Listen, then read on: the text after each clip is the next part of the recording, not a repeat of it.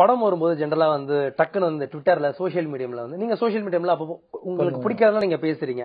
Social medium எப்படி இருக்குன்னு நினைக்கிறீங்க சமீப காலங்கள்ல?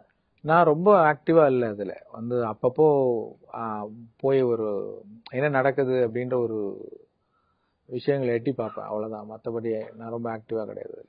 நெகட்டிவிட்டிங்கிற விஷயம் வந்து சோசியல் மீடியால வந்து அதிகமா இருக்குன்னு ஃபீல் பண்றீங்களா நீங்க நடக்கிறதெல்லாம் பார்க்கும்போது? ஆமா, அது இருக்கு. அது வந்து தவிர்க்கவும் முடியாது. அது ஆரோக்கியமான விஷயமும் இல்லை. அது நெகட்டிவிட்டிங்கிறது வந்து ஒவ்வொருத்தருக்கும் ஒவ்வொருத்தர் மேல ஒரு வெறுப்பு இருக்கு.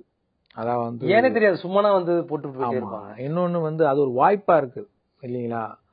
வந்து யாரை பத்தி வேணா என்ன வேணா கமெண்ட் அடிக்கலாம் அப்படிங்கிற வாய்ப்பு இருக்கும்போது அது வந்து அது பண்றது அப்படிதான் பண்ணுவாங்க. அதை நம்ம கடந்து போயிட்டே இருக்கணும்.